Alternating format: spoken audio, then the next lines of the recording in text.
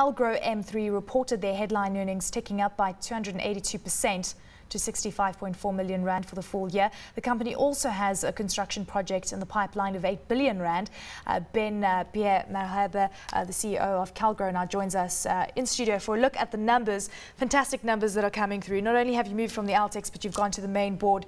We're seeing a lot of defensiveness coming through for your company at a time where a lot of construction companies are having a very different story to tell us.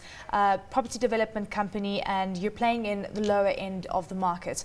Tell us about what contributed to this immense increase on that headline earnings per share front. I think we started off a low base. We turned the company around last year, started making profit. And what we're currently doing is we're converting a pipeline that's been built over the last 3 years, and we're just converting that in construction now. So you build about around 3,000 units per year. That's right. Tell us about the gap within the market that you're actually starting to service. I know that your margins have increased from 10 to 13%, so you're starting to make a lot of headway within the space that you're playing in. Okay. Just quickly starting with the margins. The margins increase because we're doing top structures now. Our margins are lower while you're doing civil infrastructure, and when you go into the top structure, you start doing better margins. As long as we grow, we'll always do a lot of civils, and the margins are lower. Okay, so tell us how much lower they are there. No, they're currently up from 10% to about 13%, but it's still low from our expectation. As soon as we go to top structure construction only, the margins will go higher. Okay, so how much higher are you expecting? 20%. We're looking at projects at least 20%. Okay, this is pretty much unheard of within sort of the overall construction space when you hear about 20% margins coming through. When do you expect to target this, and how do you plan to ensure that you have a fair mix between public and private sector work? I know that you're telling me off air that government only accounts for around 30% or less than 30% of your overall book. If you look at our exposure with government is for the fully subsidised and the social housing component of the market. We're also doing open market rentals, open market sales, and we're doing bulk sales for social housing. So if you look at the whole spread, it's anything under 500,000 rand right down to the giveaway houses. Give us an indication of what is happening within the social spend, by government. Are we starting to see a significant uptick? Definitely. If you see, the Minister of Housing is publicly questioning the sustainability of the fully housing policy of giving away houses, and there's a big drive towards providing social housing. How is this going to impact things going forward? If the government pays, it's about a 30% player within your books. Are you planning to increase this, and at what level would you start becoming very uncomfortable when you have too much exposure to government? Because we're the landowner, we decided at a very late stage whether we're working for government or we're working for the public sector. If we do bulk sales with government, we'll obviously go and build it, and it's a nice client to have. If there's no funding available, we go back to the open market and the private sector, and we sell to people that can actually afford through end-user bonds.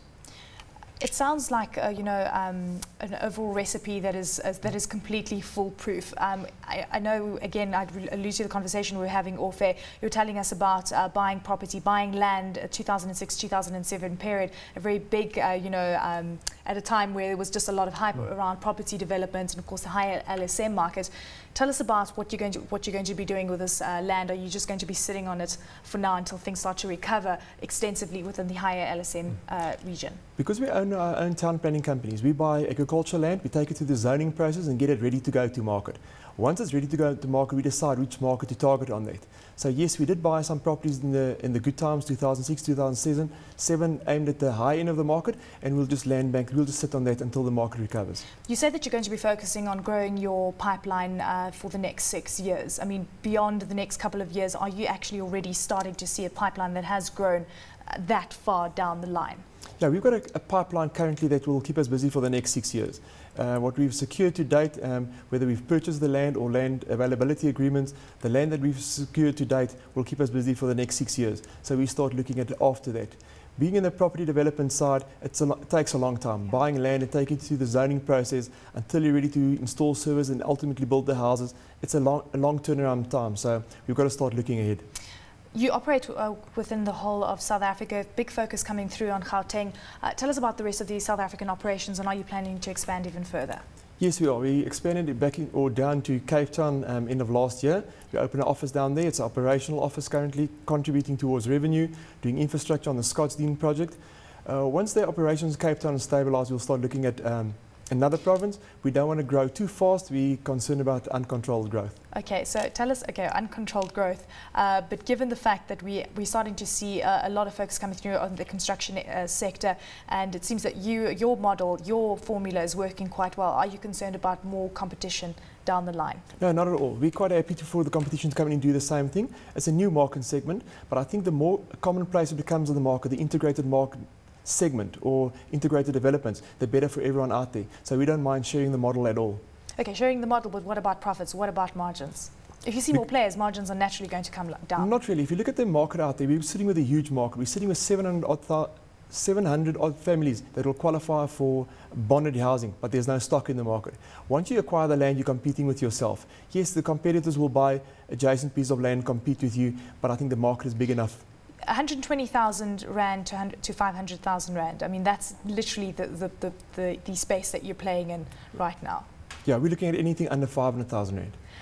Let's also just touch on the fact, and I mentioned this, you moved from the Altex to the main board. How is this going to change the company's fortunes? I was talking to Nicholas Saror from Sasfin a bit earlier, and he was saying that, very under the radar, not a lot of people are doing enough research on your company to understand you quite well, but your share price has just shot through the roof.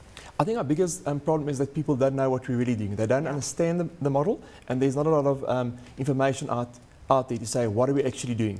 We're a residential developer buying land. Our model is to say we own the land, we work with government rather than for government, and we're flexible enough to, if there's no budget available, go to a market that's got funding available.